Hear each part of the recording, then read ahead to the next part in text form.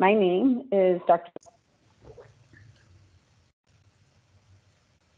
and I'm the Director of University Relations for Community Veterinary Partners. In my current role, I have the opportunity to work with those newest to the profession, and tonight's topic is an important message for all future leaders within the veterinary industry. A little bit about Community Veterinary Partners. We're a growing family of animal hospitals, and our hospital teams seek to provide joy to families by providing the best care possible for the pets that their families love. We're excited to partner with Royal Canin tonight to host tonight's VetFuel event, Authenticity and Strengthening the Leadership Presence in Veterinary Women. Dr. Laura Pletz is the president-elect of the Women's Veterinary Leadership Development Initiative, and I'm anxious to hear about that initiative as well. Personally, I'm thrilled to introduce Dr. Pletz.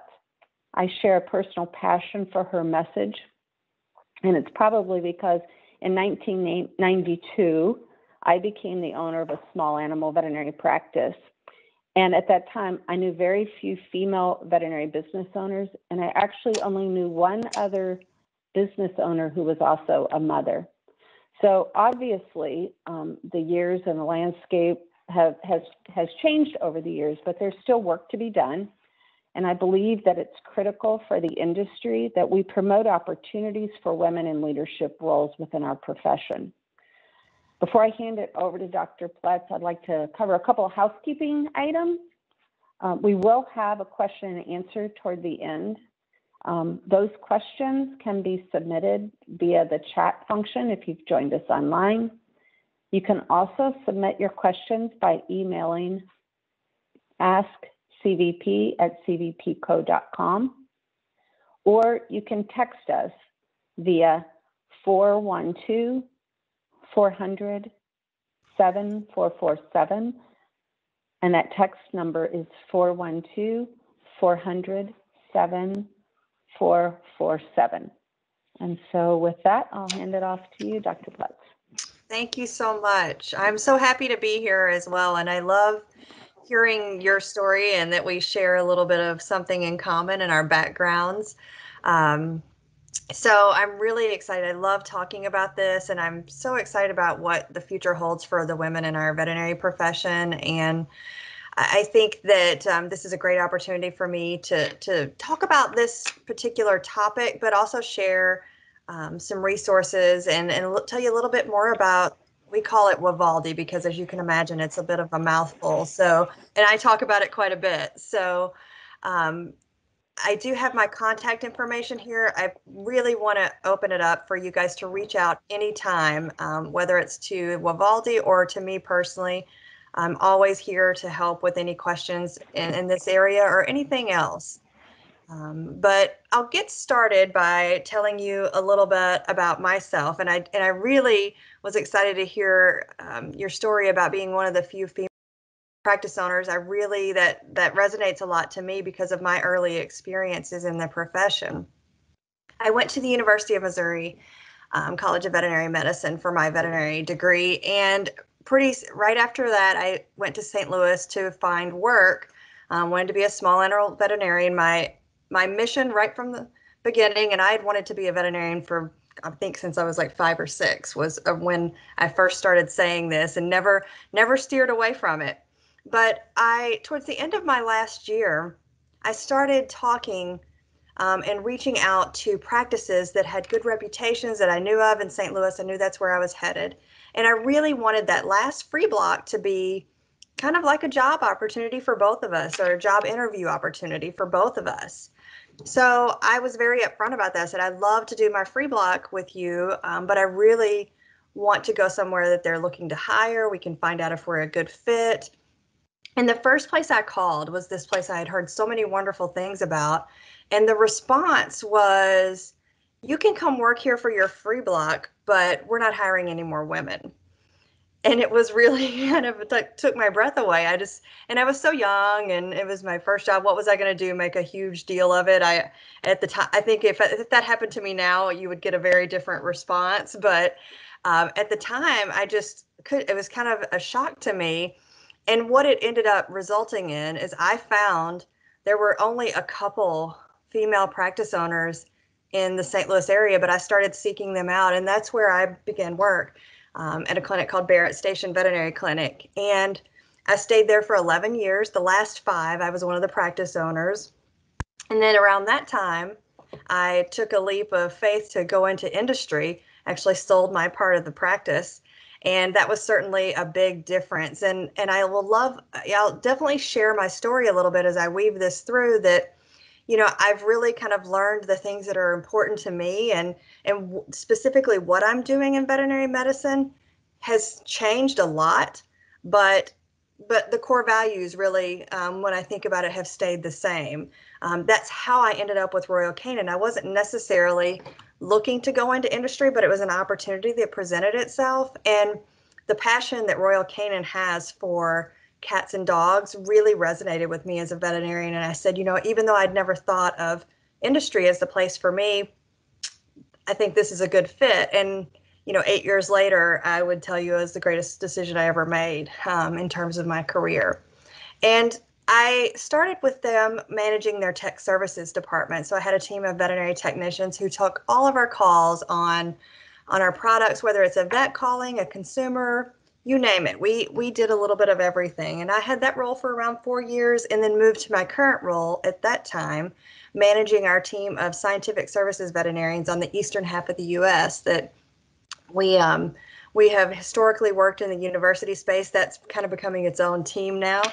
But they work with their key opinion leaders and supporting our sales team from a technical standpoint. So I have this amazing team of veterinarians that I get to work with. And it also gave me the opportunity to be in the field meeting veterinarians all across the United States, primarily on the eastern half of the US, but from everywhere really. And you start to just hear and understand some of the same struggles everyone is facing. And I knew I wanted to become more involved in the profession as a whole. And I chose to do that by joining WVALD, the Women's Veterinary Leadership Development Initiative. And, this was something that was very passionate to me with my previous, experiences in my early career and being a female practice owner. So I began being active with that group and joined their board of directors 3 years ago. And then last year was elected as the president-elect, which means not next year, but the following year, I'll be president for a 2-year term. And I put this up here. I'll tell you guys more about this later, but I've been involved with a great team that we started 3 years ago, the Royal Canin Women's Veterinary Leadership Forum. So I've been able to take this passion and align it with what we're doing at Royal Canin as well. So it just full circle, it all comes together. And then I would be in lots of trouble. My boys are at their baseball training, otherwise I'd be in trouble. But these are my 2 sons. They're 15 and 16, so they would be very angry with me for having their picture up here, but that's okay. They're teenagers who are going to be always angry at me for something. So, and then our 2 furry friends are Dwight, our cat, and our brand new puppy, Jackson, who thinks he's a cat apparently because he's up in the cat tree, which doesn't make Dwight very happy. So that is a little bit about my journey, and I'll weave some of this in as we go through this discussion on authenticity and how it relates to leadership. So when we think about leadership in general, what is that definition? A person who has a commanding authority or influence, that traditionally the models that we think about are more these power structures and hierarchies, transactional type things, that people get stuff done. That's what we have tended to think about. And frankly, those are models because women have come into the workforce later. Obviously, it's not anything new to us, but this was all sort of started around more of a masculine type model. Dr. Pletz, I don't want to interrupt you, but are you sharing your screen? Yeah. Oh. We're not seeing your screen. Oh, it must have kicked off because it was on earlier. Let me just reshare it. 1 second. Yeah, that would be great. I just want to make sure that everyone can see. It did. It kicked off. We had. There you go. Okay, perfect. Because I know you have a great presentation. I wanted to make sure everyone could see it. Awesome. How is that? Is that perfect? Yeah, and then you just put it in presentation mode. I think it'll work out perfectly. Yep. Good deal. Awesome. Thank you. All right. Tell me, I just put it in there. So there we go. We good now? Yep, Perfect. looks great. Thank you. Well, then, you know what, real quick, all the stuff that I was just telling you about, I can't miss showing you Dwight and Jackson. That's like the coolest thing. So, but this is my family. So I wanted to make sure to show you that. Sorry about it. I didn't realize it wasn't sharing. So I was going to ask to see the boys, so don't worry. So, all right. Well, we got that done. I mean, I can't, if I'm going to be in trouble with them, then I need to make sure everybody saw it. So, well, good deal. So back to what I was saying, we really have these, it's been more about hierarchy, about power. The way you have power is being higher up. That's where you get your authority. Really no other way to do it. And that just really doesn't work anymore. That's just not really what is fulfilling and what people are looking for, especially younger generations. It just does not resonate. And I think there's some real problems with it. It really doesn't tend to leverage the talent of your team. It's too much power and that ladder. It really makes it hard for everybody to contribute. It kind of leads to this sense of entitlement and sort of I would say this feeling of scarcity, right? Where, there's only that one spot next that goes up, and if that's the only place that power is coming from and authority, then that's not ideal. And in these types of structures, people also tend to manage individuals the same way that they manage tasks, which you can imagine is not very heartwarming and doesn't really create a lot of connection. So it's really just not ideal. And when you don't create this trust and collaborative environment, you have to rely on a lot of motivators that frankly are not very productive. There's too much competition. It's back to that scarcity mindset. So this really just is not an ideal approach. So fast forwarding to authenticity, you hear a lot about this. I think it's been one of those hot topics lately, and some of the references that I'll recommend for you all, Brene Brown being one, talks a ton about this. And I just want to walk through a little bit of this. When we think about definitions, things like not false, it's not a copy, it's real, it's genuine. That's what we tend to think of. And some of the things I've already mentioned here, for example, building trust, that to me is the core of a good team and a good leader. That is really one of the most important pieces. And if you look at some of these other things that align there, ethics, integrity, those are so important. Are you guys getting a little bit of an echo all of a sudden? No, just me? There it is. No, there was a little bit of an echo, but it seems to have gone away. Seemed to be gone. All right. All right. No, that's okay. So, having a ton of integrity and really living by these ethics and your core values, that's truly the path to building that trust. And we'll talk a lot about aligning your behaviors or your approach to things with your values. That's really the big piece here too. That really is the core of this. And some of these other things around challenging old ideas and ways of thinking, you can imagine that doesn't work well in those hierarchies, right? Those power structures. That's not really a very good approach in those types of a system, but where we allow people to be themselves and show up as their true self, we want that. We want to hear from everyone. And it's really important to be self-aware. If you're not, you're going to have a hard time really knowing what your values are if you really don't have that deep conversation with yourself. And then I think a lot about these two highlights here around conversation and supporting each other. Those are really about connection. And ultimately, that's what you gain from authenticity is connection with others. And that's the key to everything. So I think I've kind of set this up for you all that I think this is important for any leader. But specifically, we're here tonight to hone in on the specific things for women. Why does this matter so much?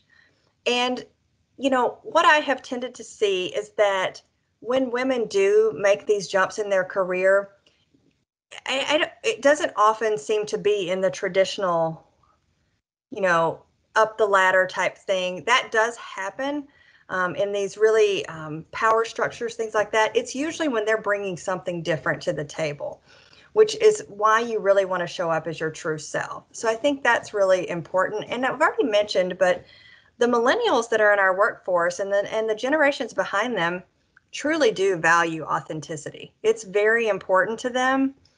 Sometimes I know I get uncomfortable with how I look at social media type things, how much people share, and I think, oh my gosh, I don't need to know this much. But, obviously you can't overshare.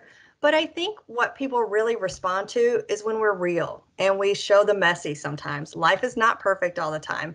It's not easy all the time. It's hard sometimes, and be there with them in those types of things. And I think for women especially, it's important to role model to other women. And when I talk about that, I think one of the most important things I have seen is we know that mothers, sometimes it's not easy to juggle everything that's on our plate, or even if you're not a mother, we know that the care for family members, maybe it's an older family member, tends to fall more on women. So there can be a lot of push and pull happening.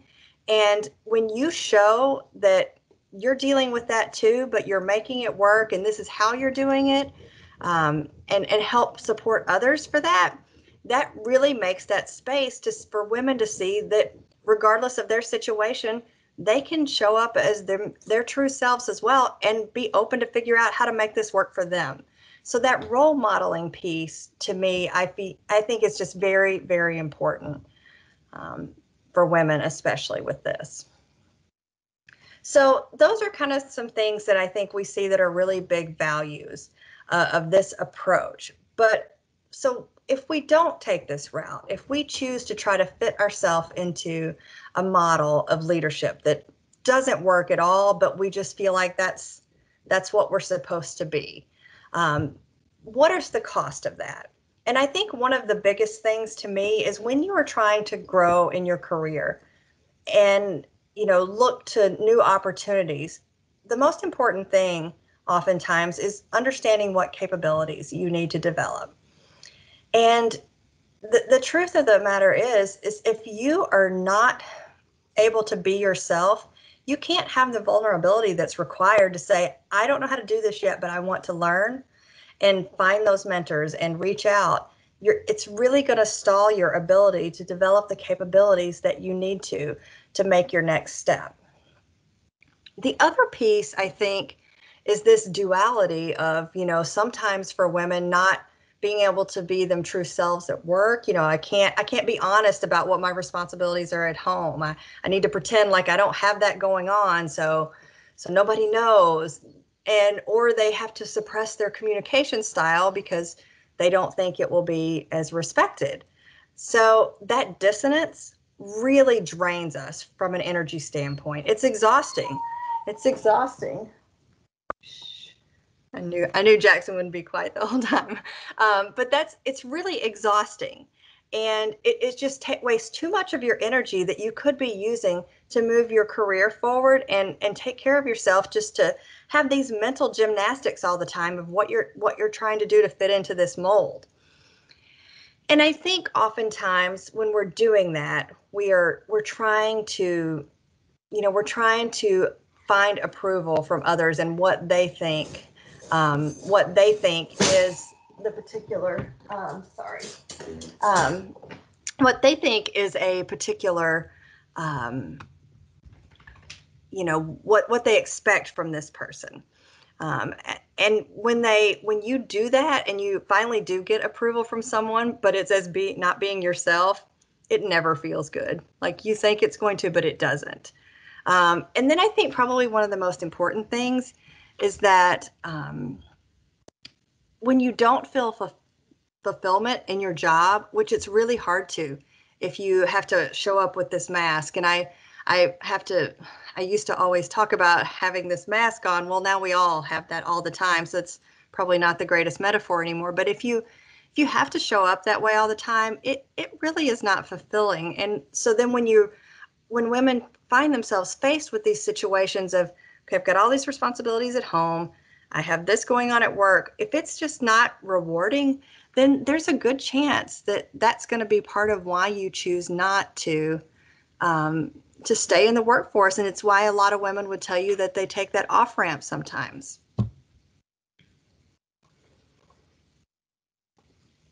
So I think, one of the next things that I really kind of wanted to dig into is that sometimes what's important to women is very different.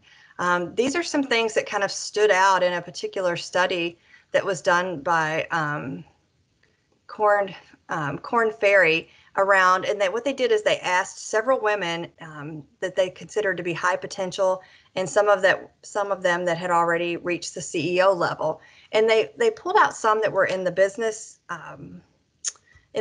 arena, and they sometimes even had higher numbers, which are where these are. But for example, the last one, there was actually a number that was a little bit lower if you were in some other tradition or some other career path, but maybe not what would be considered traditional business. So let's just walk through these a little bit. Ability to associate with people that they respect, like that really means a lot to women. It means a lot to everybody, but they scored significantly higher in comparison to some men that were asked these similar questions. And free to be themselves at work. I think that is extremely high, 79%. That's really important. And I think everybody wants to do that, but I think it becomes more pressing for those of us who sometimes feel like we're needing to put that mask on or be somebody a little bit different. When you're showing up as, that masculine model, and that feels a little bit easier, this might not feel as important, even though it probably is important to everyone. Flexible schedules. Again, we've kind of hit on this a little bit, but women really bear the brunt of the unpaid labor in our society. It's a consistent finding globally. I've seen somewhere that globally women do 75% of the unpaid labor. So all of the care at home and things like this, that tends to fall to us. And so it's not so much that we don't want to work or have the capability to do it, but we might just need to be a little bit more flexible with that. And then the collaboration within a team, and this comes back to less of that power structure type situation, but really wanting to work with a group and work all together. That's really important as well.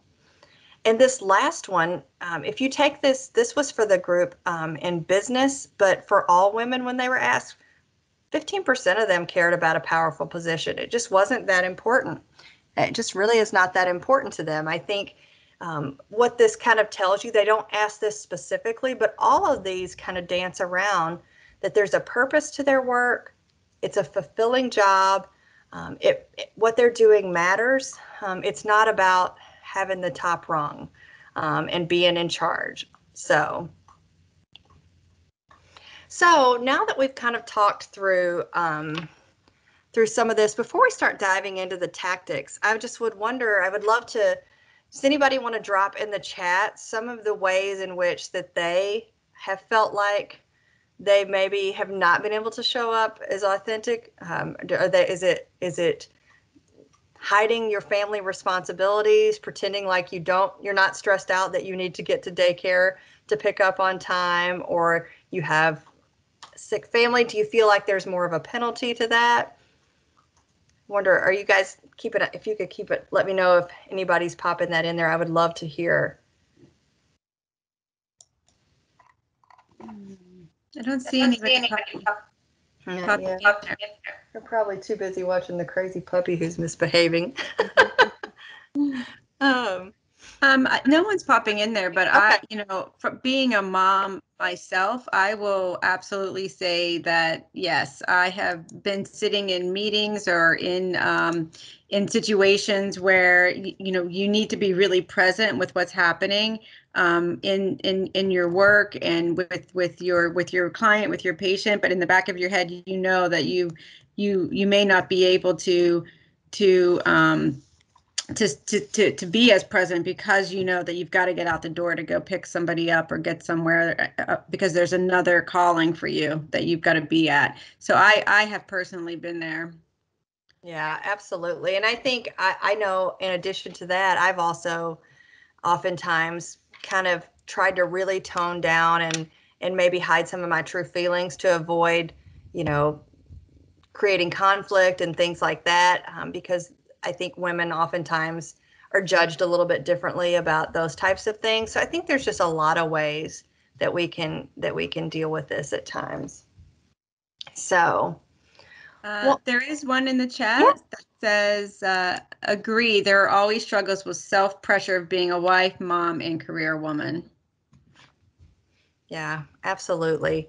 And we'll talk a little bit more about that. You know, when I do talk to students, I see this thing, and you know, we've talked about the amount of unpaid labor and that we do take on a lot of this care.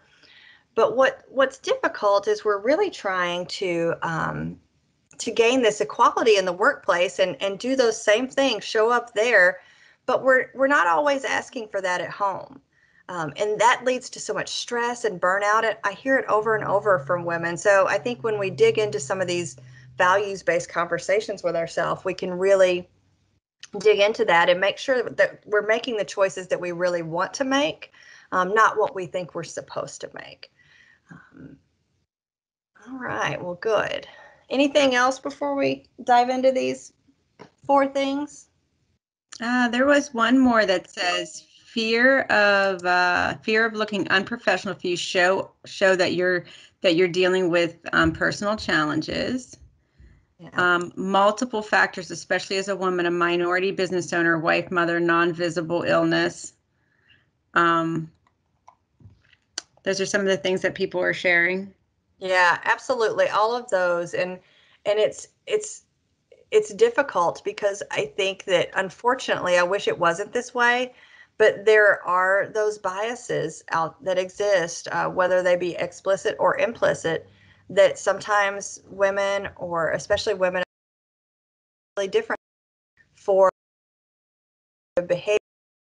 I think that's something that we have to all work on together as well. And it's not the focus of this particular talk, but I will say that this authentic approach to leadership is going to be key for us to make the improvements and the progress for our profession that we need to, in the area of diversity and inclusion.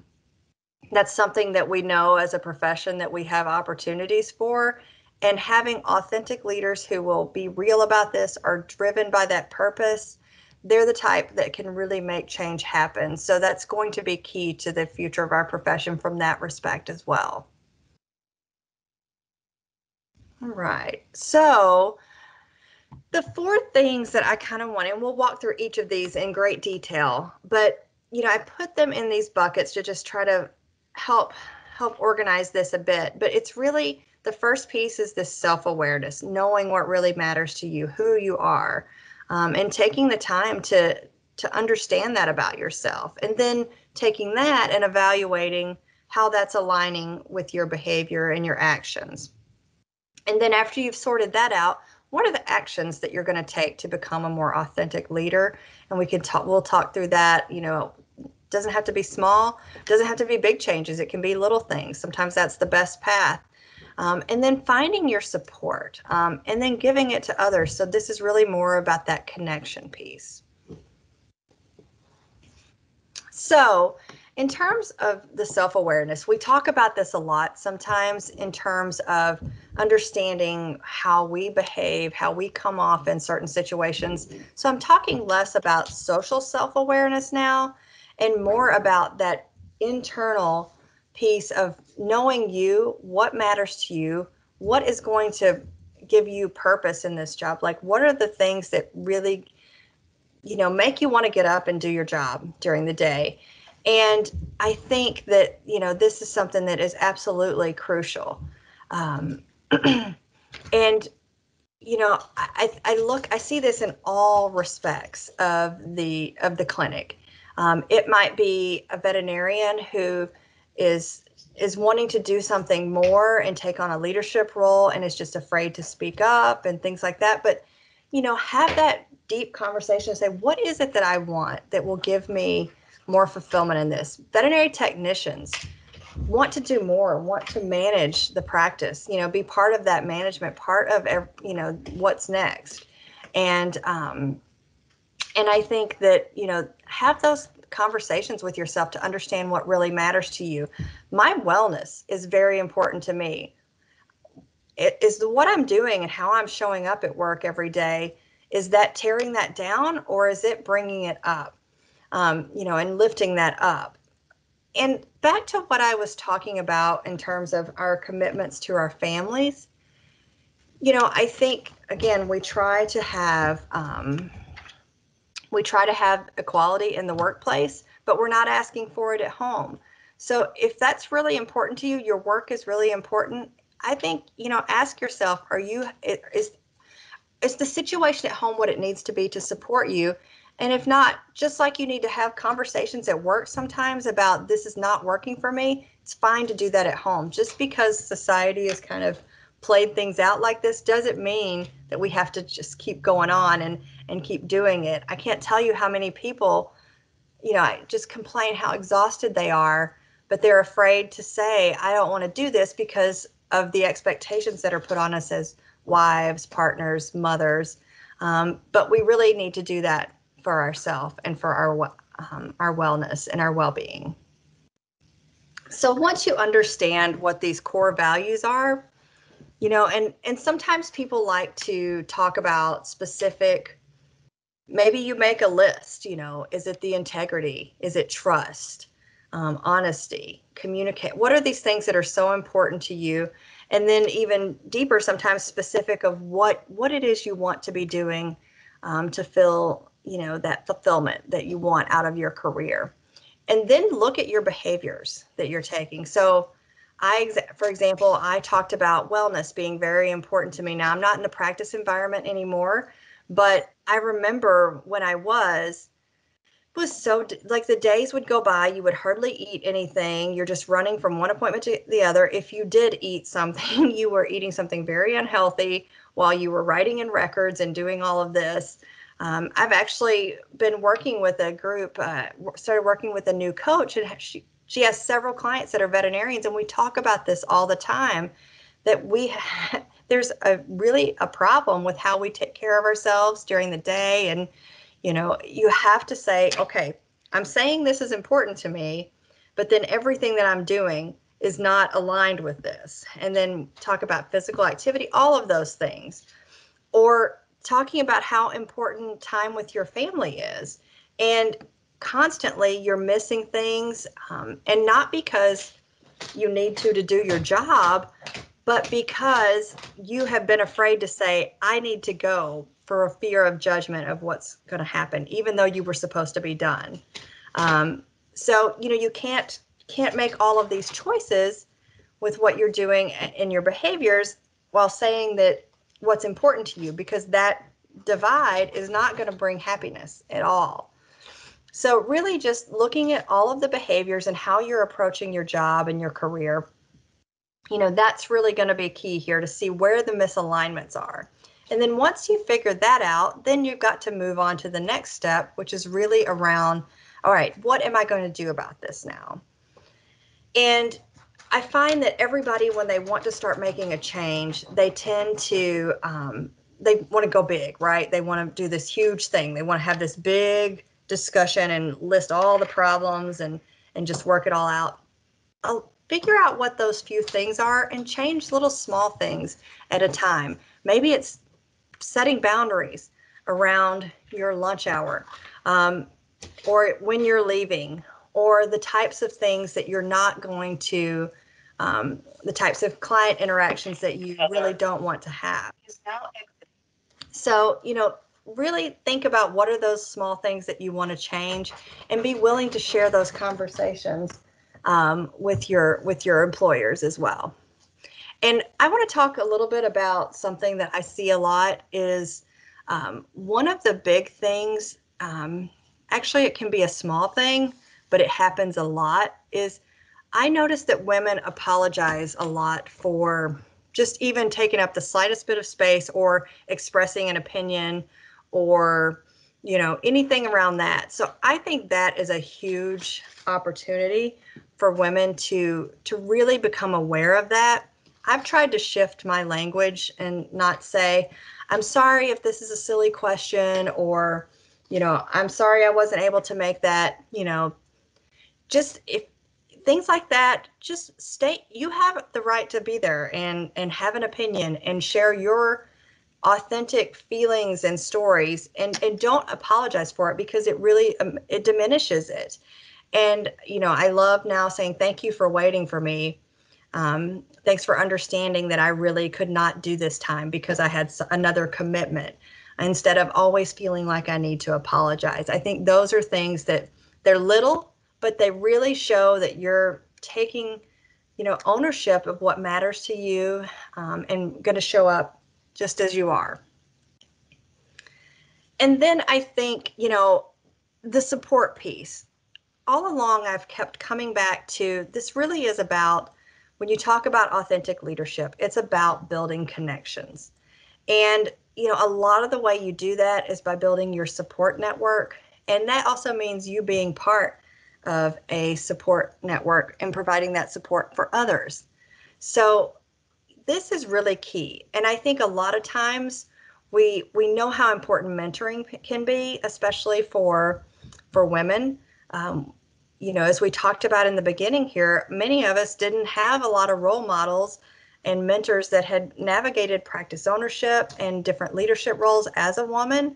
And so those things are really great to help with that. But I want to talk too about the difference between mentorship and sponsorship. Our first go-to always when we're talking about how do we get more women, or how do we get more a more diverse leadership team, how do we provide this support, it's always mentoring. And that's really wonderful. You cannot have mentoring plays a key role in all of our development. But when we're talking about making bigger steps into leadership and things like that, sponsorship is really key. And the difference is mentors are the ones that are talking to you about your career options, helping with guidance, helping suggest ways to develop your skills.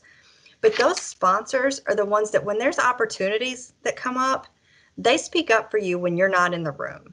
They say, hey, that Dr. Pletz should do that. Like, you should really check this out. Like, they have a great skill set here, or whoever, they speak up for you when you're not there. And they are traditionally some of the people that do have some significant power.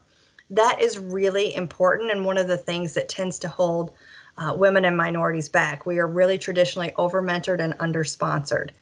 And the reason why I'm talking about this in terms of authenticity is the way that you're going to get people to support you is by showing up in an authentic way where they will know this is what this person can bring that no one else can. That's what makes them want to stick their neck out to speak up for you in your absence. So that is why I think it's really important. So when you're thinking about building your support network, really make those real connections. Let people know who you are and what you bring that no one else brings to the table. And I think that is so, so important. And then we talked a lot about what it's like to navigate some of these things, whether you're in veterinary medicine or whatever, as a woman with family responsibilities, other things like that. I really encourage people to make sure that they're taking a broad view of what a support network looks like. I can tell you, I speak from the experience of being a divorced mom, and sometimes it's hard to feel like, you're single, you don't always have that family structure. Whether you guys got along or not, you're still the same family, and you have to have that. You have to continue to support each other.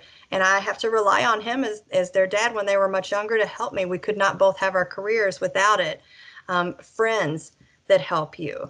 It takes a village, like they say. I really encourage people to make sure that they think about that. All right, so those things are some of my tips just to kind of help you, set you on that path to a more authentic approach. You are just a pistol today. Set you on that more authentic approach to your leadership style. And this is from Brene Brown, and I absolutely love this. All of these changes that we've talked about, and really just putting yourself out there take a lot of vulnerability, and that takes courage. And I just love this. It starts with showing up and letting ourselves be seen. I absolutely love this. And I wanted to highlight specifically the resources here around her most recent book, Dare to Lead. It really digs into a lot of this courageous leadership and how it's really not about, who's in charge and things like that. It's, it's influencing others by the way that you show up as your true self. How Women Rise is another amazing book. This talks about sometimes the things that make us really successful early on in our career. They don't help us make those next steps. And Marshall Goldsmith, who wrote this with Sally Helgeson, is the one that does what got you here won't get you there, something like that. But it really talks about how you do need to shift some of those things. So these 12, I think there's 12 behaviors or things, habits that sometimes can be stallers for us. So it deals with that. And then this designing your life is a bit of a different one. I don't know if some of you may be familiar with design thinking, but it's really this approach to problem solving. And they take that's usually used for like innovation and things like that. But how do you do that same process to really design the life that you want to live? And a big piece of that is around, showing up as your true self and what it is that you really want. And please go to our website. And this is where I'll tell you a little bit more about the Women's Veterinary Leadership Development Initiative. This is our website where you can find any events that we're having, our newsletters, Facebook, Instagram. We're on all of those as well. So don't hesitate to look there for us. But really, this is an organization that started several years ago and has grown significantly, but it recognized that we do have this shift in the demographics of our profession that's been going on for 20, 30 years now. And we're just not seeing the leadership happen as quickly. Now, very exciting, this next time that we have a AVMA election, we will have a woman president, which is amazing. We're really excited about that. But this just calls out that piece that with this demographic shift, if we don't invest in developing women leaders, our profession will not be led by veterinarians. So I think this is just a really, our mission, I think, is really important, and we want to provide those opportunities for women to grow and develop. And, we have lots and lots of ways to do that. Always educational opportunities. We'll be at conferences, virtually now, of course, but lots of amazing chances to connect with other women there as well. And then earlier, I mentioned the Royal Canin Women's Veterinary Leadership Forum. This is something that I started with a team at Royal Canin 3 years ago, and we had some in-person events. And this year, we are exclusively virtual, just like everyone else. And it's been a great opportunity because it allows us to reach so many more people and provide this information and education to a much larger audience. It's kind of that silver lining of COVID. I think we can find a few if we try, and this is definitely one of them. So this is where you can find more of those opportunities. But I wanted to share with you, this is the most current series that we have. It's we're calling this the Know Your Worth series, and basically it's looking at kind of some different things here. Negotiation obviously is a topic that's important to all of us. And then Amanda Donnelly did something that she really dug into, just that values piece that we've talked a little bit about tonight. And then Jessica Vogelsang, she does a great talk on storytelling. Just amazing stuff about how important storytelling is. And I will tell you that with authentic leadership, that storytelling piece is very important to convey, who you are and your vision and things like that. So this is really, really important stuff. All right. Well, we can definitely do some questions now, but I wanted to make sure again that you have this is the email for Vivaldi, or you can go to our website at wvldi.org, or do not hesitate to reach out to me. This is my email address. I would love to hear from you and chat or answer any questions that you may have. Thank you, Dr. Pletz. Just to remind everyone, are you getting an echo? What's that? Yes. Yep. You're getting an Yes, echo? there's an echo. Just a little bit, yeah. Quite sure why. Okay, let's see. I just want to remind everyone that Dr. Pletz would love to answer any questions. You can ask questions 3 different ways. You can put them in the chat, and the chat has been very active this evening with people just chiming in and sharing their thoughts, and that's really what this is about as well. It's about discussion and questions and just really sharing our ideas and our thoughts. So if you have any questions, you can put those in the chat. You can also text them to 412-400-7447, or you can send an email to askcvp@cvpco, so cvpco.com. All right. Just looking through the chat here a little bit. Yeah. This is great. I love this. Oh, here's one. One was, how can we join the Royal Canin group? Yeah, so right now it's available to everyone, and it is on our. I'll drop this in the chat as well. It's on our live CE site at my.royalcanin.com/live-CE. You can find not only the Women's Leadership Forum offerings, but you can also find other nutritional education. I'm going to put that in right now. Okay, perfect. And I know, can you talk even just a little bit? I believe that you just had the Royal Canin just had their Women's Leadership Forum, correct? Well, it's still going on, but we've had our first few sessions. We have a few more yet to come during November, so definitely check that out. Puppy's a disaster. Yeah, definitely check that out, because there's more offerings. I believe we have one more on the negotiation and 2 offerings of the storytelling. And then we're also going to be working with some of the affinity organizations. I know we have something planned with the Black DVM Network, a talk that we're going to be doing around women in leadership. And then we're also going to be doing something most likely with on a financial piece, talking about the importances of financial situations and issues for women in veterinary medicine. So the beauty of what has happened this year is, whereas we used to have to wait for one weekend to do all of our women's forum stuff, it's just going to be ongoing virtual content now. And then hopefully when the world decides to normalize a bit, then we can do some in-person events, and maybe they'll start to look a little bit different. Can you also share in the chat the women's Veterinary Leadership Development Initiative website also? Can you share that as well, Dr. It's just wavaldi.org. Wavaldi.org. That's great. That's great.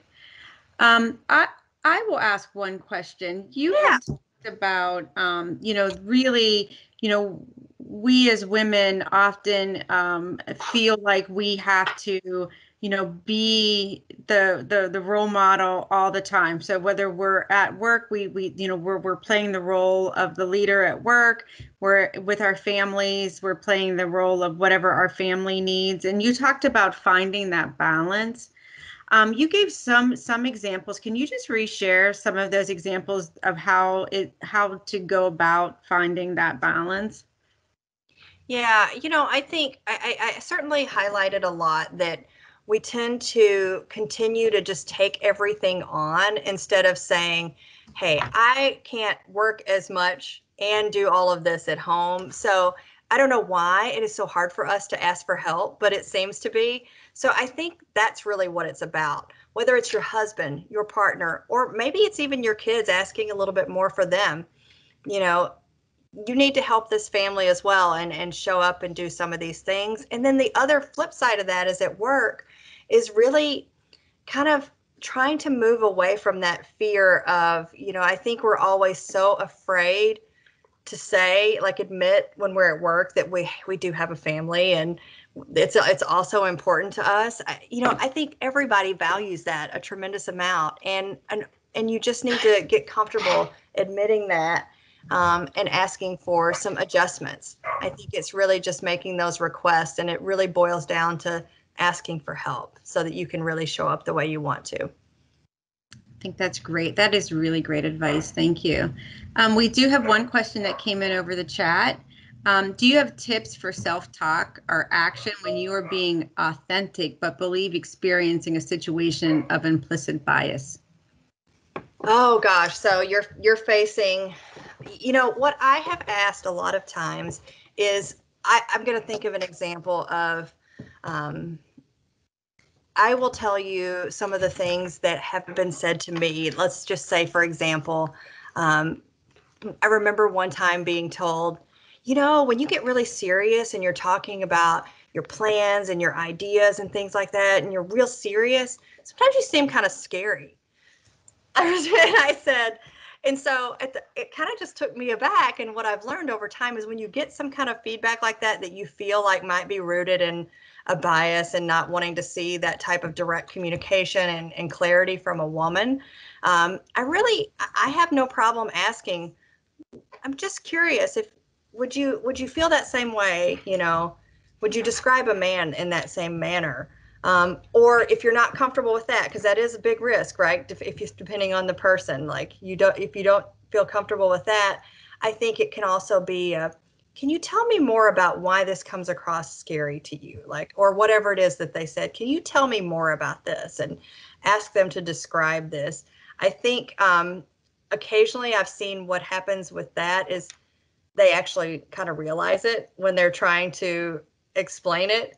And it can really be a really gentle way, especially if you don't have a great relationship, that you feel comfortable with the other approach, to start that conversation and open the dialogue. Yeah, that is great advice. We did have one more question come in over the chat. So does Vivaldi have a technician/nurse leadership development team? So not specifically, but we really welcome all veterinary professionals. You do not need to be a veterinarian to be part of this community. We cover a lot of things that apply to veterinary technicians. So definitely you're welcome and you will find something here, but there's not something tailored specifically, but it's a pretty great idea. Maybe that's something down the road that we could do. Okay, great. If there aren't any other questions, again, I want to thank you all for engaging over the chat. I definitely took a lot of notes. There were a lot of great resources. And I know that just from a couple of the comments that others were jotting those down as well. I just wanted to introduce myself. I did not introduce myself in the beginning. I'm Belinda Carter. I'm the Vice President of Marketing for Community Veterinary Partners. I want to thank Dr. Pletz and the Women's Veterinary Leadership Development Initiative for being here and partnering with us on this VetFuel event this evening. We are pleased to host our VetFuel series every month. We've been partnering with industry leaders to bring some really thought-provoking and conversations to the industry. So we appreciate everyone being with us this evening. I also want to thank Chris Steimer from Royal Canin, who introduced us to Dr. Pletz and said, I think that this would be a great topic for your VetFuel series. So thank you, Chris, and thank you, Royal Canin, for bringing this and partnering with us on this event this evening. I'll be honest, we started this web series a few months ago because during the pandemic, we missed engaging with everyone. We would go to conferences, get to talk to different people across the industry, and I'm sure you're all feeling the miss on that as well. So this is why we started it. We wanted to be able to bring everyone together and still have some of those conversations, learn about your passions and your work in veterinary medicine. So it's important for us as a growing family of veterinary hospitals at CVP, focus on providing the best care possible to pets so that they, as Dr. Strong had mentioned earlier, to bring joy to families. We know it is paramount for us to continue to learn and discuss these important topics as an industry and as a community, and we hope that you will join us again for our next one. If there is a topic that you are interested in and you would love for us to have a VetFuel series event on, please email askcvp@cvpcode.com and we would absolutely entertain that. You can also learn about other VetFuel events that are coming up on our website. So there is a VetFuel page on our website, and we hope to see you again next month. So thank you all for joining. And Dr. Pletz, I don't know if you're catching the chat, but you're getting lots of thank yous. So thank you for engaging with us this evening. Yeah, you bet. Thank you for having me. I really appreciate it. And please, I was just dropping my email in the chat one more time. Please reach out for anybody that has further questions or wants to chat. Yeah, absolutely. Absolutely. Enjoyed it. Enjoyed it. Have a good night, everyone. Thank you. You too. Appreciate it. Thank you.